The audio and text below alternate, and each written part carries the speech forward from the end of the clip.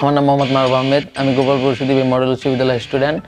আমার school Clear Men under 17-এ runners up. আমি 9 গোল করে টুর্নামেন্টে গোল্ডেন বুট উইনার।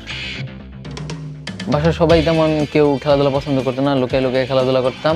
প্রাইমারি স্কুলে টুর্নামেন্ট খেলার সময় আমি গোপালপুর খেলতে যাই, তখন বাবন স্যার আমার খেলা দেখে উনি পছন্দ করে আমাকে, পরে উনি আমার বাসায় কথা বলছে, আর ওনার কাছ থেকেই ফুটবল হাতে করি। আমি যেখানে প্র্যাকটিস করতাম আমার বাসা থেকে 14 কিলোমিটার দূরে।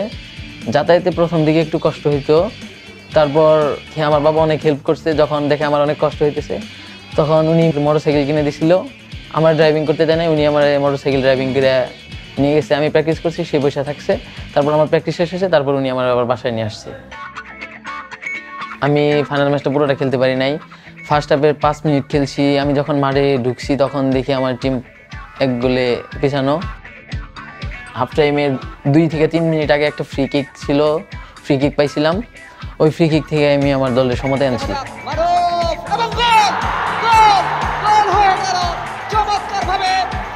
গোল সবগুলাই ভালো ছিল, কিন্তু আমার কাছে ফাইনালের গোলটা মনে হয়েছে সবচেয়ে বেস্ট গোল, কারণ আমার ওই গোলে আমার পুরো টিম উজ্জীবিত হয়েছে যে না, আমরা এখন পারবো লড়াই করতে।